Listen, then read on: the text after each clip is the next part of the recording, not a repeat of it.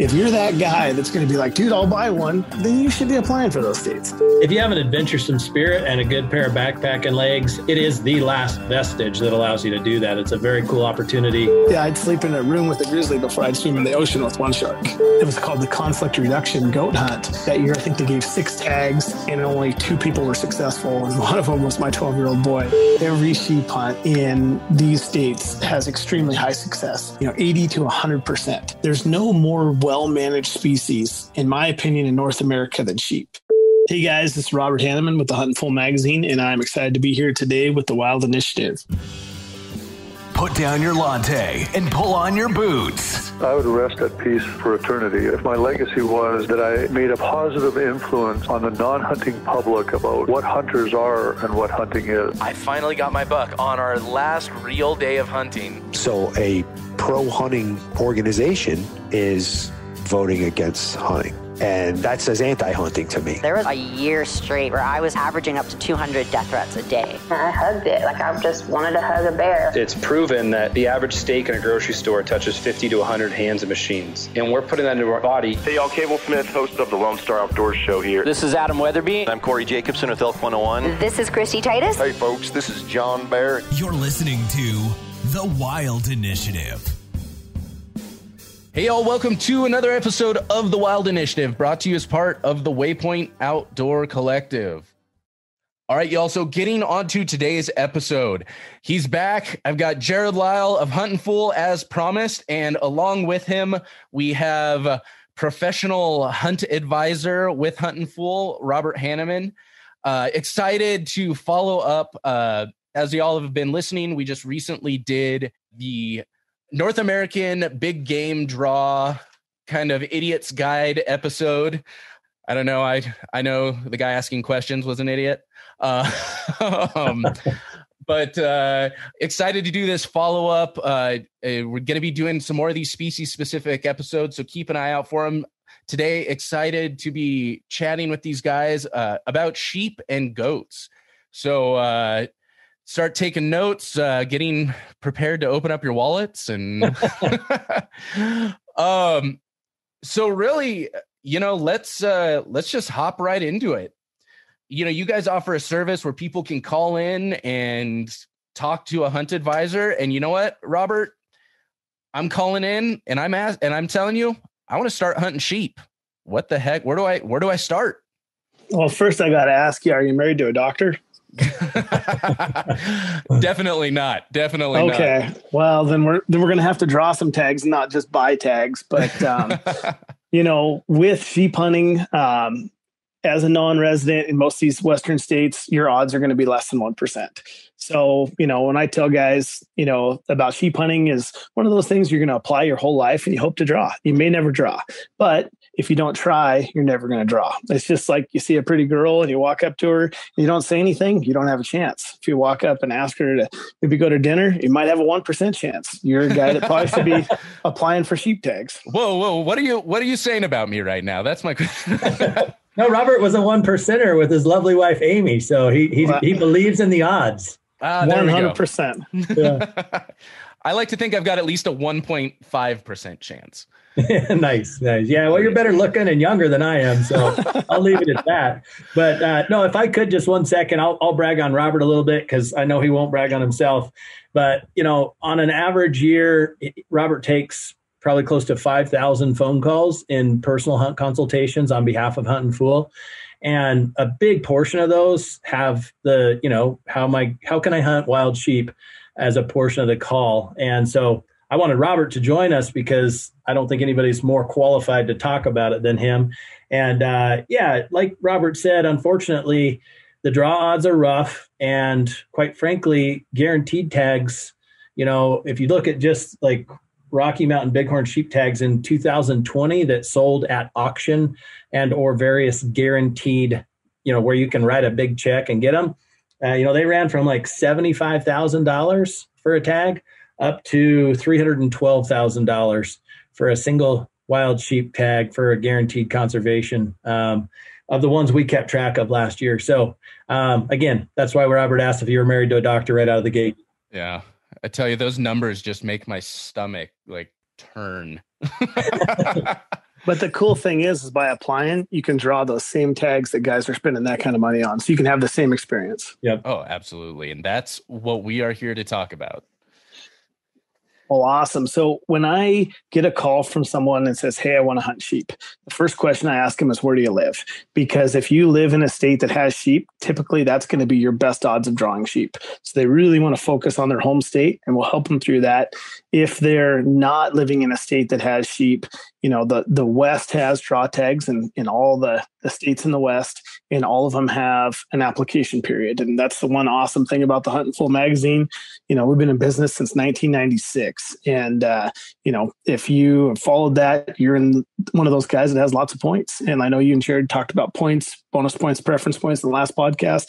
So we won't really get into that other than what kind of points they have. But, there's really only one option if you want to draw a sheep tag, and that's to apply everywhere you can.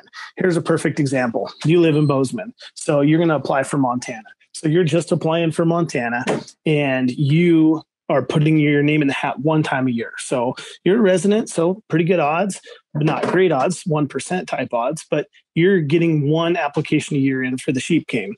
Now, if you're like me and Jerrod, maybe you're putting in for 14 states, and then you're doing another 14 or 15 raffles on that. So we're doing 30 times what you are a year. So it really comes down to, it's a game that if you want to go all in on sheep, we recommend applying for most of the states that offer sheep tags. Jerrod can break down some of the numbers and what it costs, but I'm a perfect example.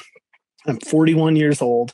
I've been applying for 20 years or more in most of these tags. I have never personally drawn a sheep tag, but I've been on a tremendous amount of hunts, inviting myself along, and I've drawn every other tag that's possible. So I just know if I live long enough, I'm going to draw a sheep tag. So it's kind of one of those things where you really got to go all in if you want to increase your odds of drawing a sheep tag, because like we said earlier, there is not a non-resident tag in the West with better than 1% odds. Yep.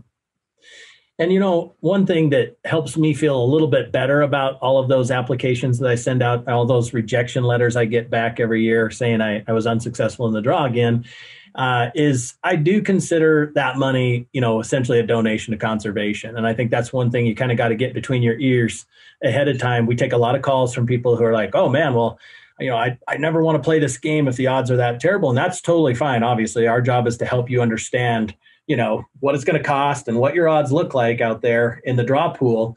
But at the end of the day, I actually am pretty okay with the fact that I spend a couple $1,000s a year in non-refundable money that goes to state big game conservation through the state game and fish commissions and their application and tag and license program. So it helps me a little bit. I don't know, maybe that just helps me sleep at night, but that is one way to look at it if you get into this.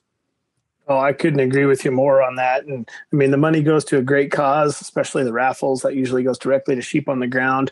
The state agencies, when we're buying their licenses, especially guys like me and Jerrod, yeah, we want to hunt sheep as much as everyone else, but we want to take advantage of those other species. And when you get into some of these states and you have to maybe buy that hunting license to apply for sheep, it's really not that expensive to tack on some other species while you're at it. So, if there's something you want to hunt that's in that state other than sheep, we always kind of recommend our guys to look at those as well. But, perfect example, I tell guys this all the time. If you're 40 years old and you're starting today applying for sheep across the West, you may never draw a tag. If you're 20 years old and you go full tilt, you'll probably end up with one tag. But just in the 20, 25 years I've been applying, the odds have just become dramatically worse because everyone's excited to hunt sheep. And again, the thing with sheep, they're awesome, but let's reverse the roles and say there's, just a handful of mule deer throughout the West. There's sheep everywhere. We'd all be talking about mule deer this way. So I think it's that thing that it's on such a pedestal because there's so few of them that the demand is there, and we're all just, trying to fulfill a lifelong dream, putting a sheep on the wall. And then there's people recording podcasts and just telling everyone how to draw sheep tags. Jeez. So you're mentioning the best option is really, to try and draw in your home state, provided your home state offers sheep tags. That might be a good place to start. So like what states are we looking at?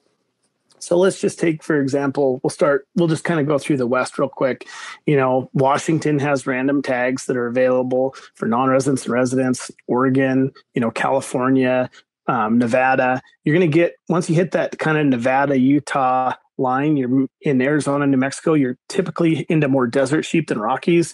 North of there, you're typically more into Rockies. Now there is Rockies in Arizona, New Mexico as well. So, there's two different kinds of sheep that we have the ability to hunt here in the West. That's when guys start applying, you can look at, in certain states, you can apply for bull sheep. Like I like Nevada, I buy my license, I can put in for 2 different sheep tags. I can do the same thing in Utah. But then when I look at, Colorado, I've got to pick one or the other. So, there's states to key on that, have better odds and states that don't. You look at California, they're going to give 1 to 2 tags are potentially available for non-residents, not guaranteed, but are up to, they can draw 2 tags as a non-resident. Where you look at Nevada's going to give 30 plus desert tags, another 6 California bighorn sheep tags, which is a subspecies of the Rockies. So that state's setting aside 36 tags just for non-residents, where California isn't, And so when I start looking at things like that, those are the states that I'm going to key in on is like, man, Nevada's giving a lot of tags. Oregon's maybe going to give 6. Washington is a free for all. So, residents, non-residents are all equal. So I look at the states that are giving the most amount of sheep tags. And that's kind of where I start, my priority of where I'm applying to, because if you got a hunt budget, so you only have so much money, you want to go for the states that have the most tags, best opportunity first, and then work your way down to the ones that you may, don't have great opportunity, like say California or Washington. Yep. Gotcha. So again, I'm calling in and we kind of talked through some of the states. Where are we looking? Where's this best opportunity? You talked a bit about Nevada. What am I looking at maybe as my order of priority? Yeah. So, for me, the number one state I'm going to recommend for guys is Nevada, just because of the sheer number of tags. Now, before we go too deep into the states I'd recommend, we'll just talk about some of the different options that are available. So we'll look at Montana. Montana's got a set aside number of non-resident tags. Units that have more than 10 tags are going to have a non-resident tag every year, like the Missouri Breaks. World famous to kill giant rams in there. But the rest of Montana is no sleeper either. Every unit in Montana's got, book ram potential. Maybe not some of the unlimiteds, but for the most part, it does. So there's a state, lots of sheep, healthy population. But everybody's equal. It's a bonus point system. So a 12-year-old non-resident with no points could draw, or a guy that's sitting on max points could draw. When we step down to a state like Wyoming's a little different. They gave, I think, 44 sheep tags last year. 40 of those 44, or maybe they gave 46, and 40 of the 46 went to people with the max points. So those guys that got in on this system 20 years ago, true preference point system, those are the guys drawing 75% of the tags. So if you're not in that 20 plus point range in Wyoming, you're fighting with me and you and Jerrod and everybody else, for those last, 6 random tags. When you get to states like Colorado, you got to give them money for 3 years before your name even goes in the hat. So your 4th year, your name's actually going in the hat. Colorado is cool because they do offer non-resident archery sheep tags, and they offer 1 desert tag and then Rocky tags as well, rifle. Go down further to New Mexico. New Mexico sets aside a very slim number of tags for us in the desert and Rocky, but they have some great sheep down there. There's no bonus points. So say I've been applying for New Mexico for 30 years. This is your first year. We're going to be equal. So, it's a great state. You got to upfront a lot of money, but this is where that, Dr. Wife would come in handy with a big credit card.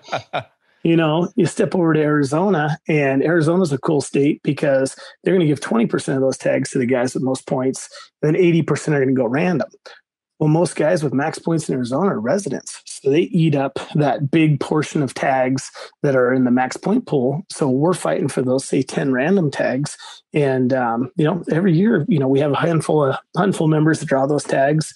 Last year, my 15-year-old son pulled a desert sheep tag down there. We went down, had an awesome experience, do it yourself, right down on the essentially Mexican border. You go just north of there into Utah. They have Rocky tags and desert tags. They give, 3 to 4 for each species, long draw odds. But then you step over like Nevada, we talked about, we give 30 plus deserts, another 6, California bighorn, which is kind of a subspecies of the Rockies. It counts as towards your slam as a Rocky. You step down to California, again, up to 2 non-resident desert tags. A lot of years, non-residents don't draw a tag because it's kind of like Washington and everyone's equal. So the residents can take all the tags if they get lucky and draw those. And some years they do. You go north of that to Oregon, we got 1 Rocky unit that we're allowed to apply for as a non-resident. I think there's 4 or 5 California bighorn sheep units that we can apply for. There's no preference points. It's kind of like New Mexico. That's a state you can just apply for, and if you get lucky and draw, you got the same odds as a guy like me. So a guy that's way behind the point curve, maybe some of these states like that don't have point systems are good. Circle back to Idaho. I like Idaho. They make you upfront the money, make you buy your hunting license. But if you're applying for sheep, you can't apply for anything else. Can't do moose, can't do goat. You're all in on sheep. And there's no bonus points. So again, everybody's equal. Some years I'll throw in for sheep. Other years I'll do other things. You look at, Washington, and it's expensive to apply there. The odds are long. The point system is fairly, established. It's mature. So starting out, you got a long odds of drawing. But if you want to throw a little bit of money at it, there's a chance of drawing a tag there. Texas, everybody should be applying for Texas. It's $10. You draw the tag. There's only 1 desert sheep tag. The fishing game is going to guide you on that hunt. So that's a quick down and dirty of a lot of the states. And if a guy's just starting out and he's, wanting to try to, cheat a tag quick, instead of getting in these mature point systems, New Mexico, Idaho, Oregon, those are ones where there's no points. And, some guys will look at those odds and, on average, you'd say 1 in 300 to 1 in 500 is kind of what your odds are for some of those. Some years they're as good as 1 in 250. Some years they're worse. But I tell guys, imagine you're at a banquet, elk foundation, sheep foundation, something, you've had a few beers, and all of a sudden the announcer's like, hey, we're giving 400 tickets right now for a desert sheep hunt or a Rocky Mountain sheep hunt. They're $250 a piece. If you're that guy that's going to be like, dude, I'll buy one, then you should be applying for those states. Mm-hmm. If you're that guy that's like, man, I don't know, I'm not going to do well, then I don't think those states are probably, in it for you. Maybe you're that guy that needs that security of at least I'm building points. It makes me feel better about spending my money. Then look at some of these other states, and then if you're tough as nails, and there's always the unlimiteds in Montana. If you want to get down and dirty and go sleep with grizzlies, they kill a lot of rams there every year. So actually, tell me a little bit of this, and me being selfish because I'm here in Montana. Tell me about the unlimiteds in Montana. You would die. But guys like me and Jerrod went in there and tore that country up quite a bit. It's a special thing. Montana has the unlimited sheep areas. This is a throwback due to the biologist in there. He's been there for like 35 years, and he's fought to keep this way. So there's 5 units in Montana which you can buy a sheep tag. Non-residents, $1,250. Residents like me and you, $125. Jerrod's going to drop $1,250 because he left the state. But, you can pick one of those 5 units. You have to commit to your tag by May 1st. And then there's essentially a quota on all those units. One of them has an early season, September 1st through the 10th. One of them's got, one that's going to run the 15th through like October 31st, sheep leaving the park. And 3 units are going to go September 15th to essentially whenever Montana's general season ends, the Sunday after Thanksgiving. These units, some of the sheep live in the units. Some of the sheep wander back and forth from Yellowstone Park. They're all essentially around the park. And you buy a sheep tag and you go hunting. You want to check the quota. Once 2 rams are killed, they close the unit with a 48-hour closure, but more than 2 rams can be harvested. This year in 501, they actually killed 6 rams, first time ever. Went way over the quota.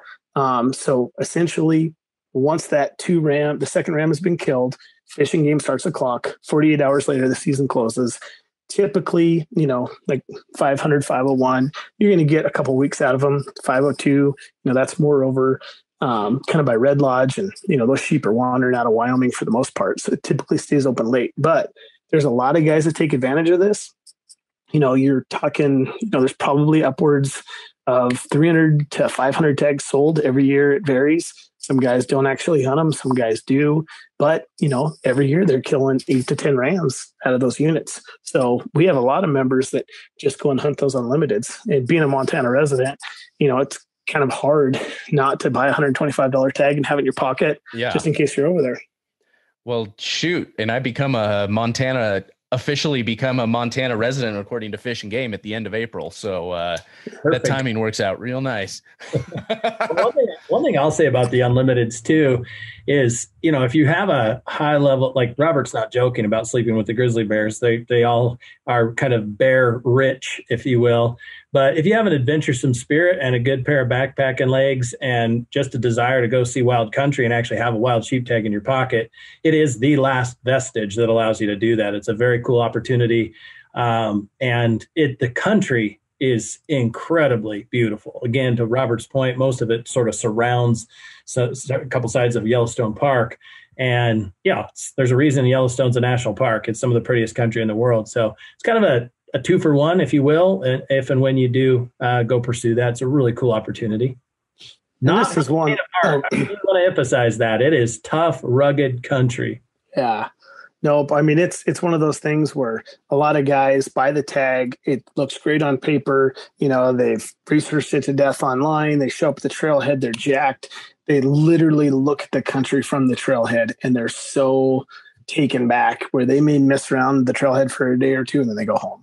It's that big of country, and it's one of those cool things where I hate to say it, but it's probably not going to last. I'm sure there's going to come a point at some point where they just make it all a draw, but I hope they don't, because it's something really special that Montana has had for a long time. And the guy that founded this magazine killed a ram, in one of the unlimited units, way, way back in the day. So, there's been a lot of guys that have taken good rams out of that unit and, or those units. And it's just really special. I have more respect for a guy that kills 160-inch ram out of the unlimiteds than a guy that shoots a 190 off the road in Montana in the breaks. Oh man, I think I know what I'm gonna be purchasing come May. Lord help me. It just sounds so awful, and for some reason that attracts me so very much. It's a very cool place. One thing we should talk about too is cost a little bit. Robert alluded to it earlier. I think, Robert gave an excellent rundown on like the various states, the quantities of tags available, all in. If you assumed that non-residents got lucky and drew all the possible tags that they could possibly draw, like in 2019, there was 179 total tags in North America available through the draw to non-residents. So it's not very many. That's why we get into these, these tough draw situations. That does exclude the unlimiteds, by the way, because again, to Robert's point, they can sell as many of those tags as they want. But, I think what I usually try to do when somebody asks me the question, well, what's your budget, right? Are you willing to spend $500 a year starting to build a portfolio, an application portfolio, $1,000 a year? And we work backwards from that number. And then the other really important piece of the pie is, are you already going to go somewhere else? Or do you already have a hunting license for that state? So, I'll use my oldest son, Jake. I haven't done a great job of building him points all over because it's expensive. And we should touch on youth here after this, but I didn't build him any sheep points in Nevada. But we drew a deer tag together this year, 2020. We drew a deer tag together. And so since he already had the hunting license, of course, I put in for California sheep and desert sheep because he was already going to go. The major sunk cost was in there. It was only a few extra dollars for each species to apply, throw his name in the hat. So that's always an important consideration. Are you going to go there anyway? And if you are, that might be the best year to go ahead and try, at least if it's a state that has some random tags, to go ahead and add the extra marginal cost. But really for less than $500 or $600 a year, you're going to really struggle to get started, period.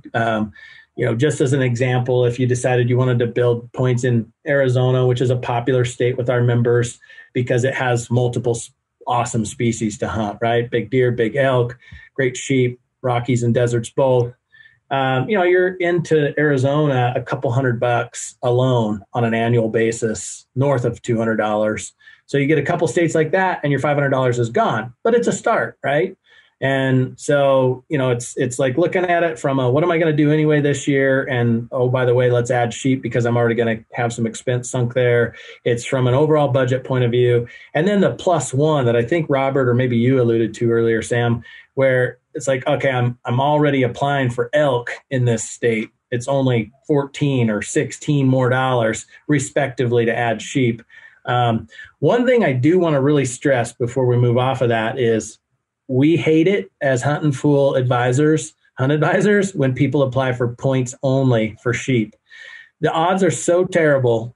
Unless you're going to be like living in Kyrgyzstan and cannot make it under any circumstances, throw your name in the hat to actually draw a tag because the odds are terrible. Clear your schedule. If you get lucky and draw a sheep tag, clear your schedule. Don't just build points. That's a bad mistake. A lot of people. I want to clarify something there. Jerrod said that upsets us here in the office when guys apply for points only for sheep. It is true unless you were going to apply for the unit we were applying for. Then we don't care if you did points only.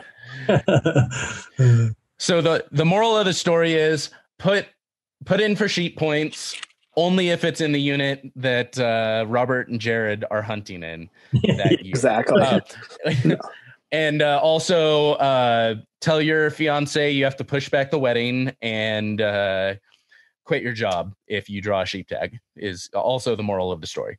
Or just with a wealthy fiance. I mean, that's the win-win right there.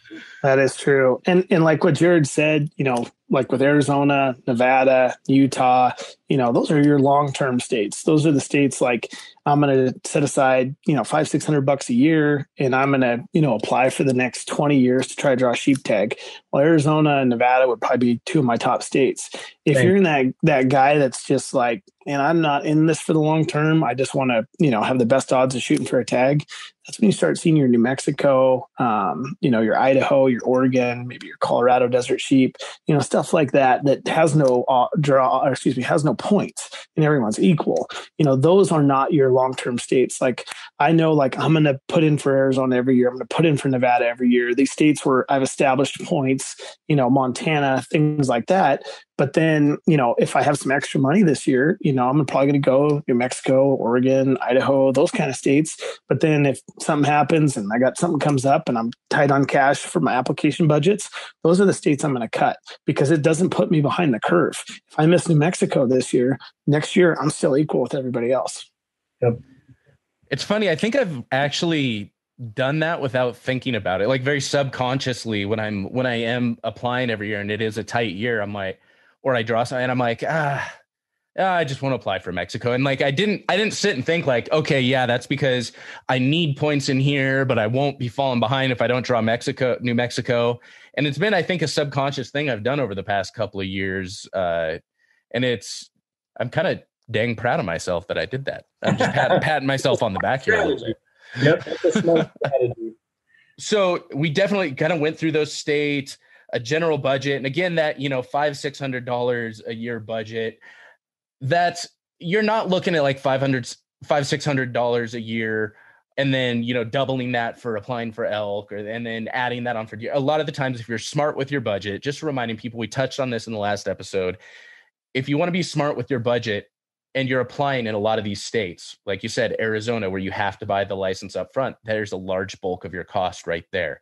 So you can apply, if you're applying for multiple species, it makes sense in those same states, and it's utilizing your budget a lot more efficiently. I mean, heck, the way I do it, and this is just me, I go in and half of the time you have the whole list of species you can apply for there, and they got all the check boxes next to them, and it's like $15. Okay, yeah, sure, I'll add that one, and I'll add that one, and I'll add that one. I mean, yeah, it definitely does add up, but look at what's available in the state. You're applying for sheep somewhere. Look at what else is available in the state, because it may just give you better opportunity later for those other species as well. So yeah. No, here's one other angle that I want to talk about. This is, I've had this call a couple of times, and the guy's like, "Hey, listen, I've got $300. I want to apply for as many sheep tags as I can. And I kind of sometimes discourage that guy from applying in the draw. And I just tell him to go raffle because, New Mexico's got 2 sheep tags. The raffles, most of these raffles are anywhere between $5 and $35. So Texas is $10, New Mexico times 250. Arizona's got the $25, I believe it's $25 for the sheep raffle. Nevada's got dream tags, which they give away a couple, the silver state tag. California has a, sheep tag that's like $5.80. Colorado has a raffle. Wyoming has the $10 raffles, the $30 trifecta. Montana's got $5 raffles. Idaho's got the $20, raffle. One of our Huntful members drew that last year, kill a giant ram. And, the Hells Canyon, Oregon's got, I think it's $11. Washington's $20. So, I'm not, wealthy man. So I work for the Huntfuls. Jerrod doesn't give me that much money. And, so I downhill too. Yeah. So I personally want to have my name in every hat possible. So I don't drop hundreds of dollars in each of those states, but I have at least one raffle ticket in every one of those I just talked about. And then you have like your Full Curl Society and, a lot of different sheep, different, like, the Idaho Wild Sheep or the different wild sheep societies will offer off maybe a doll hunt or stone hunt. A lot of times these raffle tickets are, under $20. So that's just another way for someone that maybe only has $300, doesn't want to necessarily spend so much on a hunting license and just kind of wants to throw his name out there. Odds are terrible, but that guy could be in another 15 draws for, $200-$300. So just, I add that on top of mine, but there's just, like I said, if you want to hunt sheep, you got to have your name in every hat that's available. Mm-hmm. And I don't know how the math exactly works on that, but it kind of makes me want to call my brother-in-law. He's a math teacher and ask him, but it's like, you got a 1% chance and you put in for a 1% chance 20 times, you don't suddenly have a 20% chance of drawing the tag. Well, and 1% is on the upper end. Yeah. A lot of these sheep are 0.00, 3 or, something with guy just starting with no points. But it definitely, having your name in the hat that many times definitely increases your odds up beyond just that, 0.001% or whatever it happens to be. But so, we talked about estates, we've talked about budgeting, we talked, about some different strategies. You mentioned youth tags. Yeah, so there's some really cool opportunities. New Mexico is really one of the only states that sets aside a youth tag, but most of these states are going to give youth a cheaper license. Like Arizona, I think it's $150 for your hunting license. A kid, it's only $5. So for $20 total, you could put a kid in and be building in points in Arizona. So Utah, Oregon, Idaho, these all have youth hunting licenses, Nevada. So, that say $500 to $700 that me or you would be putting out there. If your kid was in that youth category, you may be able to do the same thing for, a third of the price, just because these states are giving youth a discount for the hunting license cost. The application cost is still going to be the same, but they get that discount for, the youth hunting cost. In some states, even like Montana, if you have a kid that's, essentially been born, you can start building that kid points in Montana. So when that kid turns 12, he's old enough to apply, he can have a dozen points. So, especially for a resident of Montana, but there's definitely different states out there. There's a really cool youth hunting article we did a couple years ago. If you Google Huntful youth application strategies, I believe it'll come up, but it's kind of like if your kid's under 12, really all the options that are out there and available for him. And then if they're over 12, they essentially have the same options that we do applying as adults. So I think that's one of the cool things right there, especially, if you're trying to get your kid into hunting, and that's a good point just across the board is, are there any states that don't allow youth that have bonus points or preference points that don't allow youth to effectively continue those over into, once they turn 18? No, all of them are going to roll right over to adult points, and then you can build on them from there. Knowing my luck, my kid would probably burn him on a stupid unit, but I digress. Well, I don't think there's any stupid sheep units. Well, yeah, to a sheep for sure. What are you going to say? Well, I was going to talk about, Washington. That's one state that we really recommend. if you have a kid that falls in the youth category to be applying for, I think it's $3.80. Correct me if I'm wrong, Jerrod, for them to apply for sheep over there. And then if they draw the tag, it's only $55, even as a non-resident. So I believe it's 15 or 16 when they become an adult in that state. But from the time they have their hunting license or their hunter ed and they're old enough till the time that time frame is, we recommend every kid be applying for Washington just because it's so dirt cheap. And you never know. The odds are horrible, but someone could draw. That's a very good tip right there. If only the adult prices were like that. But awesome.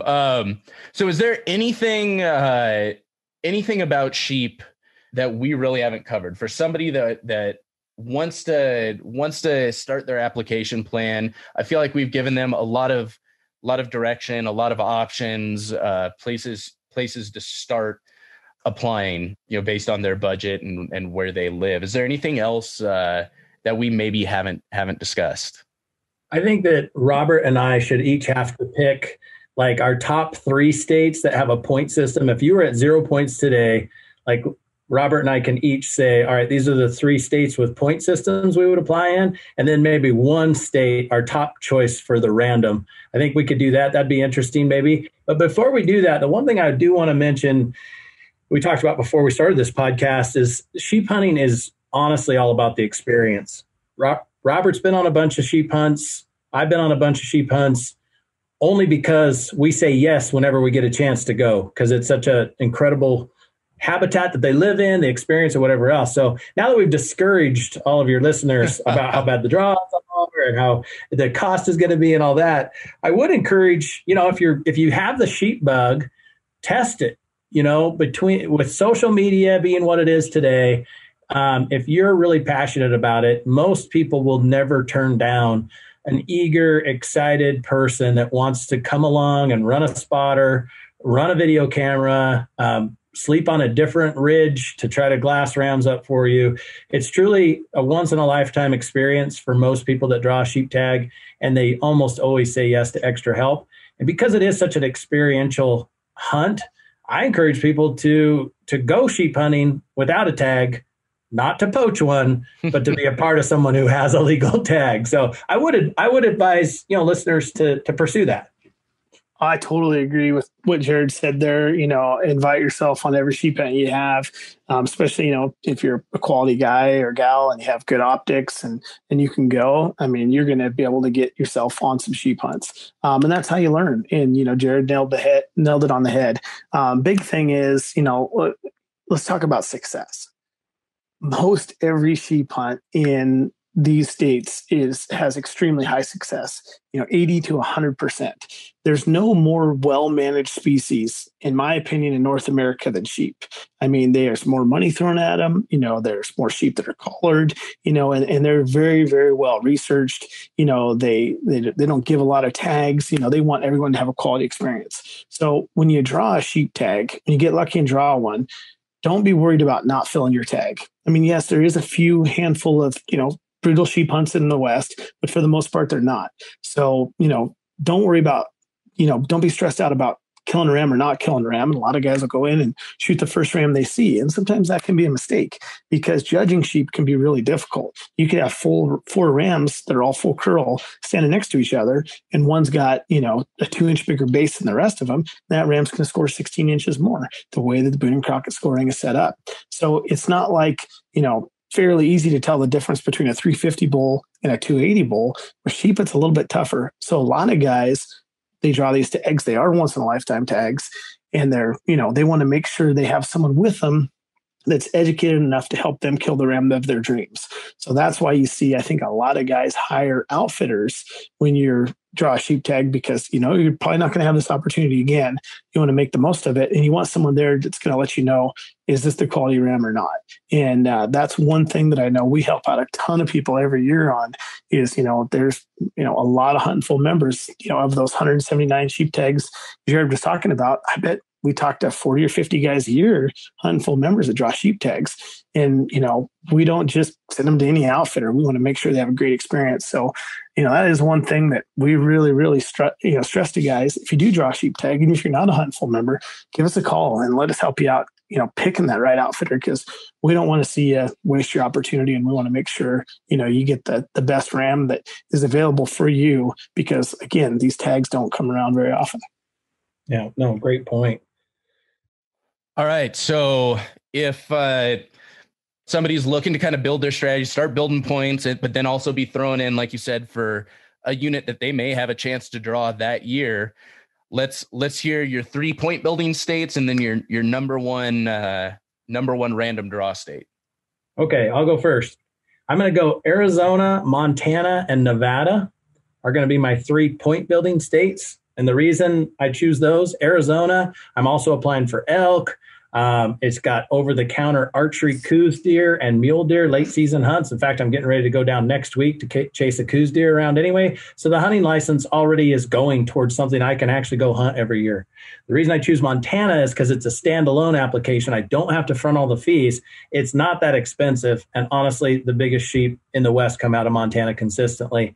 And then the reason I choose Nevada is, like Robert said earlier, it's not only a +1 for me. I'm chasing elk tags and phenomenal mule deer tags in addition to the 2 species of sheep, but they also issue a ton of non-resident tags. So those are my 3-point building states. And my random state is Idaho.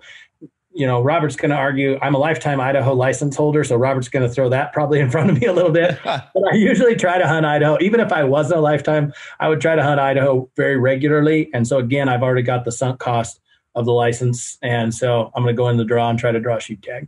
Well, and Idaho is also an awesome over-the-counter spot for elk as well. And so, it's for guys just getting started in hunting that may also want to hunt elk. Idaho is always a good option too. So again, using your budget wisely. Yeah. Bears, deer, there's a lot of options in Idaho. So it's worth it to me, but that'd be my pick for somebody who's just getting started. All right, Robert. My picks are going to be very similar to Jerrod's. That's why he went first. He did the same thing. So Nevada is going to be my number 1 pick. I was born and raised there. There's more sheep tags given in Nevada than essentially anywhere else. They have 3 subspecies of sheep. They actually have a Rocky Mountain Bighorn up in the northeast portion of the state. That population is I think they're given, in that 5 to 8 tags a year. Once it gets over 10 tags, they'll allow non-residents to apply for that. And you could be even applying for 3 sheep tags there. So Nevada is going to be my number 1 state. Tons of public land, great opportunity for sheep, and I love being in the desert. Number 2 is going to be Arizona, kind of what Jerrod said. Got lucky. My son killed a great ram down there. There's some units that have better odds because, in Arizona, you only get to put in for 2 choices, where in Nevada, you get 5. So a lot of guys don't want to hunt that Mexico border country due to everything that's going on there. So that's where I took my 15-year-old boy. Probably not the smartest, but killed a great ram, and we've seen, everything you probably run into down there. So that would be my second choice. And so Nevada, I have my California sheep points, my desert sheep points, and then when Rocky's available, Rocky points. In Arizona, your points are just sheep points. So I could put in for desert or I could put in for Rocky, and I could put in for both of them. My first choice could be desert, second choice could be Rocky. I'm more after desert, so I go both there. So that's going to be my second state. My third state is going to be, just like he said, Montana. And it's just because of the giant rams. I've been here for a long time. Even the kind of units that most guys are like, man, that's a crappy unit. You're still killing 175, 180 inch rams. I mean, there was a lot of years where 40% of the rams killed in Montana made Boone and Crockett. I've literally watched people make fun of people that killed 178 inch rams. Didn't even make 180. And it's like guys are die in Wyoming to kill 178 inch rams. So, Montana is just the land of giant rams. So that's going to be, my third choice. When it comes to a random draw, I can't choose one. So, I mean, I'm always going to apply for Oregon. I'm going to buy the license. My odds are going to fluctuate there. Wyoming this year changed it. You no longer have to buy that $150 point fee. So guys can apply a lot cheaper. You still upfront the money and your application fees. But, there's, 4 units that have random tags in there. And then New Mexico, I mean, it's friggin' giant rams down there, deserts and Rockies. And man, Texas is only $10. So I'll say everything but Idaho because Jerrod already said Idaho. Chicken. So this actually made me think of one more question. Application dates. So when do we have to have our sheep applications in for these states? Want to run through that, Jerrod? Yeah, I figured you'd put me on the spot. I'm scrambling. I was trying to say that as slowly as possible so you could look it up. I think our draw deadlines on our website are forward facing, meaning you do not have to be a paid Huntin' Fool member. So what I would do is go to huntinfool.com, and then under our research tab, there's application deadlines for the entire Western state draw system. So perfect. I would point you there because in many cases the states have multiple draws. So they might have like Arizona has a pronghorn and an elk draw that happens early, and then their deer and sheep is later. So yeah, probably too long to run through on the podcast, but go to huntinfool.com and check out on that research tab. You will see it. I just verified it's in front of the paywall. And you know what? Even if it's not in front of the paywall, just a reminder from last episode, and I'll remind everyone again at the end of this episode, but if you use code TWI60, you can sign up for a 60-day free digital membership to Huntin' Fool, so you can access all of those goodies just in time for application season and really see the value of what you guys offer. So make sure you guys check that out. So now that we've exhausted everyone on sheep, might as well just open the wallets even further and scrape the bottom and talk about applying for hunt and goat as well. Perfect. One of my also favorites. So ring, ring. Hello, this is Huntin' Fool. Hi, my name's Sam. I'm not married to a doctor, but I still want to shoot a goat. And the last one I shot on my uncle's farm, he didn't really appreciate that too much. So I figured let's go with one of the other ones. At the top of this podcast, when you said we're going to hunt sheep and goats, I just wanted to clarify, we're not talking on the farm. We're talking mountain goats and wild sheep. And it's, it is really funny because you don't realize that, for me, I remember when I first started, that's immediately what you think. Yep. It's like that it's going to look like, your average sheep on the farm or your average goat on the farm. And, I've kind of to the point now where I forget that people think about that. And I'll talk with my friends that don't hunt and they're like, sheep, goats, really? What do you do? Walk up with a brick and hit them over the head with some hay out in your hand? Like what? And I'm like, no, it's a very different experience than what you'd expect. But yes, so definitely not Uncle Jim's goat on the farm or the kind you see at the petting zoo. Yeah, I'll dive in a little bit. The good news about goat hunts is that, particularly if you have a good budget, there are a lot of guaranteed tags for a lot less money than a sheep hunt. So if you're dying to go hunt the high country and get that in your system, then, you've got of course, Canada's closed right now with COVID, but you've got a ton of options in Canada. It will reopen. I'm confident of that in spite of the vortex we seem to be trapped in right now. And then Alaska as well. And a lot of those tags are literally, quote unquote, over the counter or just acquired by purchasing either direct or through your outfitter. So, in those hunts, Robert, correct me if I'm wrong, but I think, you might find if you really shop hard and find the right good bargain, AKA maybe an outfitter that's going to make you pack your camp to the top of Mount Everest and practically kill you in the process. You might start around $7,000, somewhere in there. And then the sky's the limit with accommodations and style, et cetera, but up to, 10, 10.5 or so, there's a lot of inventory available, I think. Is that right, Robert? No, I totally agree. I mean, 7,000, probably to 12 is going to be, I'd say, your average costs. You can get into some areas that, are like your boat hunts or hunts for absolute, giants. And then you're going to get, a little bit steeper than that. But, for the most part, that's kind of what your price is up there. And, a lot of times when you look at drawing a tag in the West, say in Wyoming or Idaho, where it goat tags over $2,000, say you hire an outfitter because it's not something you want to do on your own, you're right there at that same price as Alaska, and you can guarantee it. So a lot of times we tell guys, if it's something you're wanting to go guided, maybe just look at going north, like you said, to Alaska. If you're more of a self-guided guy, then the draw in the West is definitely, something for you. I mean, and let's face it, who doesn't want to go hunt up in Alaska? I mean, come on. Like, just throwing that out there. Like, Alaska, yeah, gosh, that's like the dream hunt right there for anything.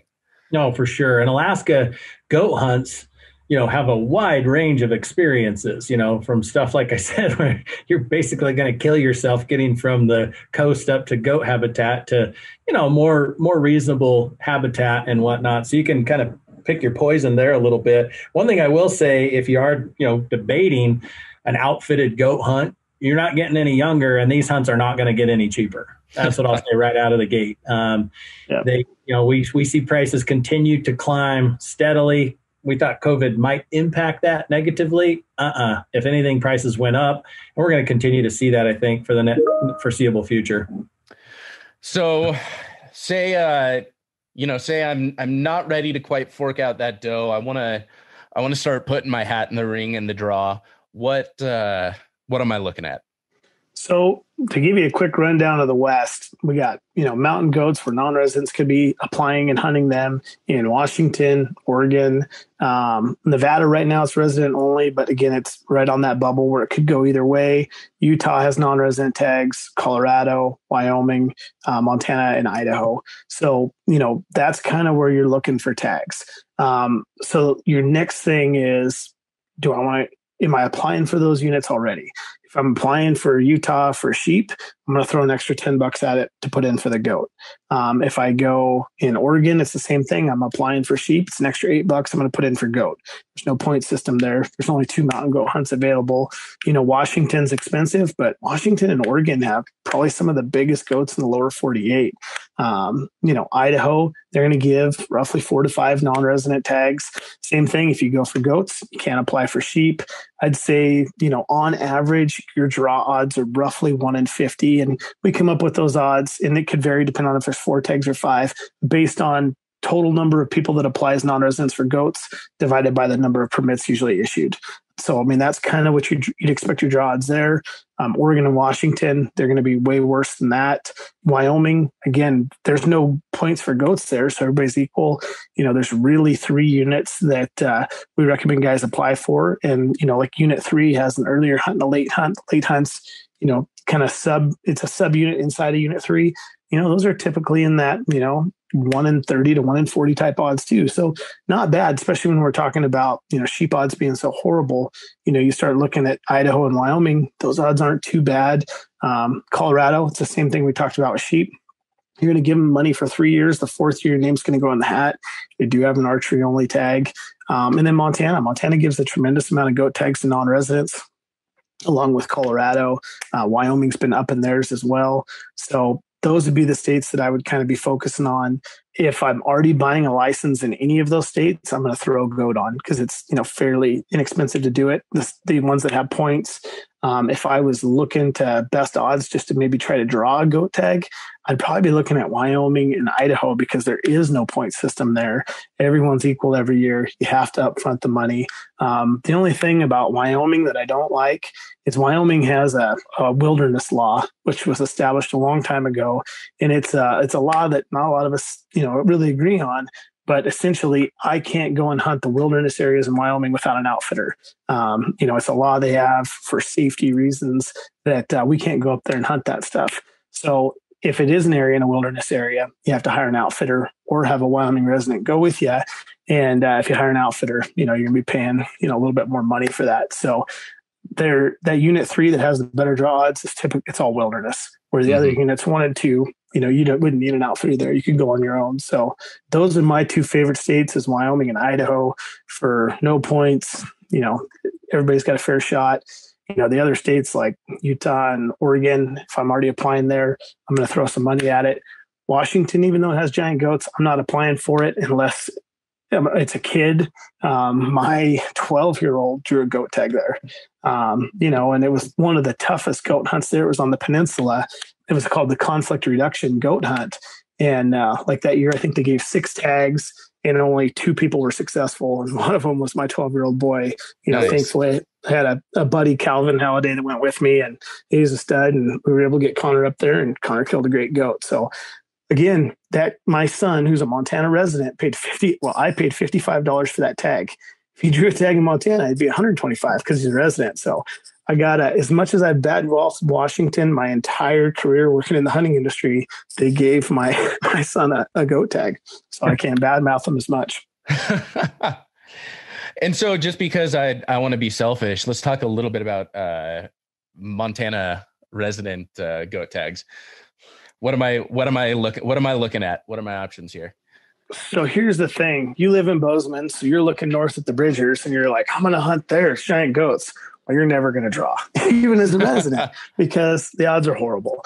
So if you look at Jerrod's wife, Ruthie, my wife, Amy, me and Jerrod, we've all drawn goat tags in Montana, and it's because we look at units that are closer to the park. They give a large amount of tags, and, we're willing to hunt that rougher, nasty country, and we're willing to drag our wives through it. So, that's, if you're a Montana resident, I would be looking at the stuff around the park. I drew my goat tag back in 2004. I shot a nice billy with a bow. I know Jerrod killed one with a bow. And, I'm already back to, 6 or 7 points. And, I'm probably going to draw 2, maybe 3 goat tags in my lifetime, if I keep myself in shape, because I'm willing to hunt grizzly infested, nasty country, where most guys are like, I want to hunt, the Bridgers, or I want to hunt Square Butte, or, I want to hunt, one of these other real popular units. So I'd rather be against 30 other hunters, competing, in some nasty country and just go goat hunting than sit on my hands my whole life and wait for the greatest tag in the state, the Bridgers. And I'll tell you, I have no problem hunting grizzly country, not because I'm especially brave, but mostly just because I'm especially stupid and have no internal sense of warning. There's a reason. There's a reason I do the things I do, and it's not bravery. Well, we're all different. And grizzlies, I know, they don't bother me. I've lived here for a long time. I respect them like crazy. Yep. I make sure I have a clean camp. I make sure my camp's not an area where they're going to use as a travel path. But I won't swim in the ocean because I'm so afraid of sharks. So we all have, what bothers us. But yeah, I'd sleep in a room with a grizzly before I'd swim in the ocean with one shark. Oh, that's funny. From talking to a guy that grew up surfing in California, I find that hilarious. Especially because a kid that grew up in Nevada in the desert. So. Yeah. I was gonna say, especially coming from my friends in California, one of the first things they always ask, well, aren't you terrified of bears? I'm like, no, not really. But I digress. So we kind of went through what are we looking at budget wise if we're applying for goat?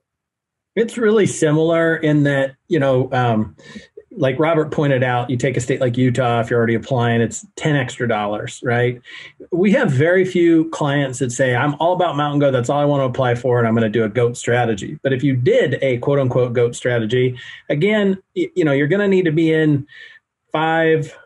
Well, you could, for $400, you could pick off some states like Montana where it's just a little over $100. Is that right, Robert? I think it's just a little over $100 for non-residents to apply exactly for goat in Montana.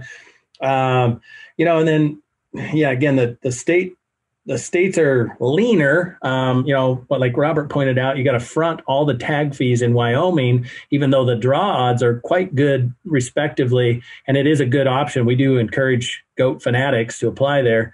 But, your credit card's going to get hit for $2,200 and change until you find out whether you drew or not.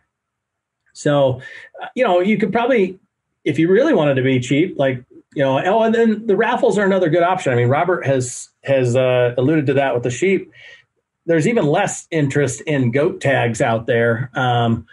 So the prices are the same as all those raffle prices he rattled off for sheep. For the most part, they're not identical necessarily every single state, but where there are goat raffles, the odds are always better than for sheep raffles. So that's another great way to go. Throw a few $100s. You might throw $100 at Montana and a couple $100 in raffles. Or like I said, if you're already going to hunt Idaho anyway, you are going to have to front the tag fees, but the odds are pretty good. And your non-refundable hunting license is already covered because you're going to go chase an elk or a deer or a bear or something like that there. And I've mentioned this on I think prior episodes. I can't remember if we talked about this in the our draw episode, but one thing I've learned to do with my tag applications is, and I'm not one to tell people you should open an additional credit card and put yourself into debt. But one thing I've learned is if I'm applying for a bunch of states that refund tag costs, you have to put them up front, but they refund it if you don't draw. I have a credit card that's super low interest, or it, gives special deals on interest, things like that. And that is solely reserved for my application fees. That way if I pay the minimum on it, I don't get really hit with any fees. The money eventually comes back for, 90% of those, and I don't use it for anything else. So I'm not dealing with other charges. I know what's on there. It's literally my refundable application fee credit card. That is solely what it's used for. And for some people, if you can find the right card for that, it's not a bad strategy. That way, yeah, you're still putting out some money, but you're paying the minimum on that card. And then obviously if you draw, you'll want to pay it off at that point. But that's just something I've kind of started doing, or been doing the past few years. And it's been it's been a lot easier on the bank account since then. Yeah, no, all of us personally do that. Of course. I mean, look at Robert has been really religious about applying his whole family, more so than even I was. It's a big number every year that's out there floating. So we typically encourage people to do that, and we do that personally as well. One thing I wanted to mention too, little shameless plug for this digital membership tool set, that if you do decide to take advantage of the 60-day trial period, first of all, our draw odds calculator is really incredible. It runs thousands of simulations. We acquire full data sets from the states so that we understand the point application information at every point level and every hunter choice. And where, like Robert mentioned again, in Nevada, they look at 5 choices before they look at the next applicant. And they square your bonus points in the draw system. So makes it very complicated. Our draw odds calculator is second to none. In states that do have points, you can actually put your points in physically, and it'll calculate your draw odds at your point level. So that's a tool you'll want to take advantage of to sort of make some of these decisions on your own. Do I want to apply for Idaho goat or Wyoming or, another state that has a point system? And the other tool that I think is super valuable in that process is totally drawing a blank. Congratulations. I've got no sales skills. It's Jerrod Lile's personal cell phone number. Yeah. We'll have that linked on the show notes page under his social media. Feel free to reach out to him. All of you right around that 6:00 dinner mark. We will make sure to take all your calls. I remember what it is. It's not my personal cell number. And we talked about this last time, the draw cost calculator. Mm-hmm. We talked about that a little bit. It's actually a free tool on our website. Highly recommend jumping on there. We are going to steal some of your data. We're going to get your name and your email. You have to put in a valid email if you actually want the results emailed to yourself. Comes back in 2 PDFs, great form, broken out by state, what your upfront costs are, what your out-of-pocket sunk costs are. And then also the actual strategy document itself, after you've selected your Arizona elk, bison, javelina, deer, sheep, etc. So it's a great tool. It's free. You should play around on it. That'll help you really determine your annual budget. Awesome. Well, is there anything else we need to touch on for goat? I want to just kind of circle back around real quick on that. Okay. So goats, we said, you're into it, say $7,500 to go to Alaska, kind of bare minimum. Let's say we decide to have a guy put in, for a couple of these states, and he's kind of all in on goat, and he's dropping, $500 a year, non-refundable to apply for goats. In literally 5 years, he's paid a third of what his Alaska hunt would be.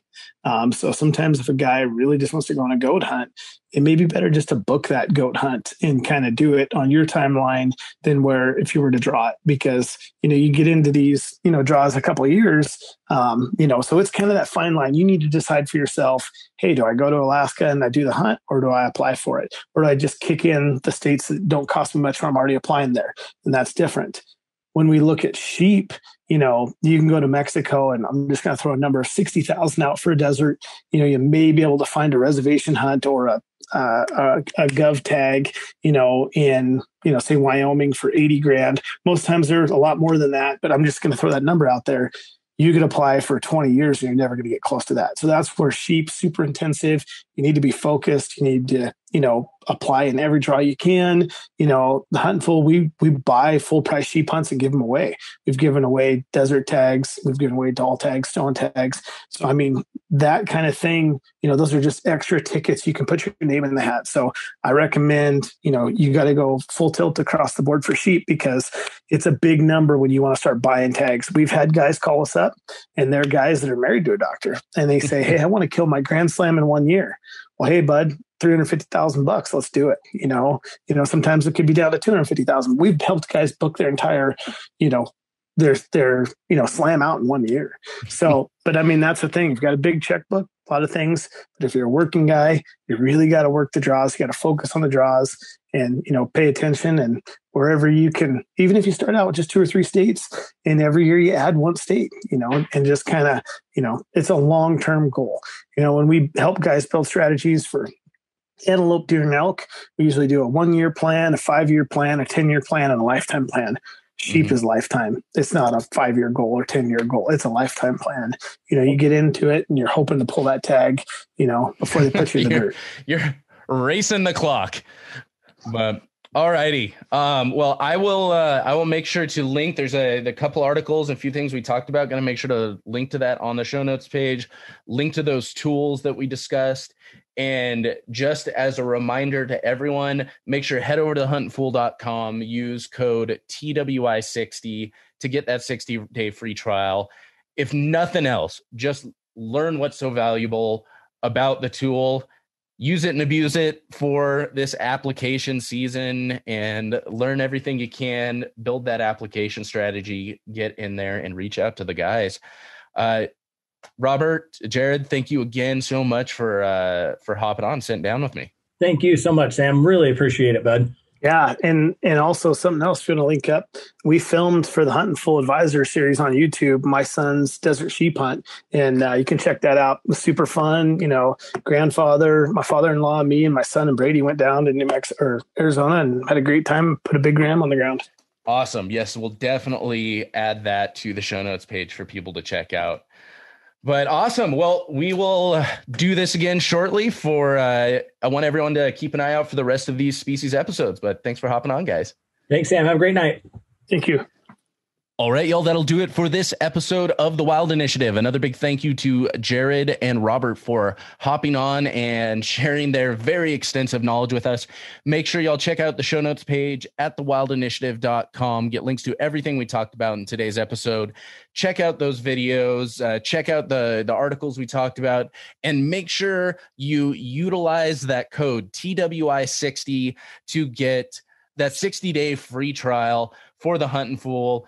Listen, y'all, even if you just use it for this application season, there is no downside to this. It will help you figure out your application strategy and really give you the best chance of drawing tags and help you utilize your money for these applications in the best possible way. Also, make sure y'all keep an eye out for the rest of these species episodes coming soon. hoping to get these all knocked out soon. We're going to be doing moose, pronghorn, elk, and mule deer. So get ready. It is application season. So that'll do it for this week, y'all. Looking forward to next time. But until then, I hope this episode inspired you to get involved, get outdoors, and plan your initiative for the wild. Thank you for listening to The Wild Initiative. Please take a moment to leave a rating and review on iTunes or Stitcher, and head on over to thewildinitiative.com to get show notes, check out the blog, gear discounts, other podcasts from the Wild Initiative family, and more.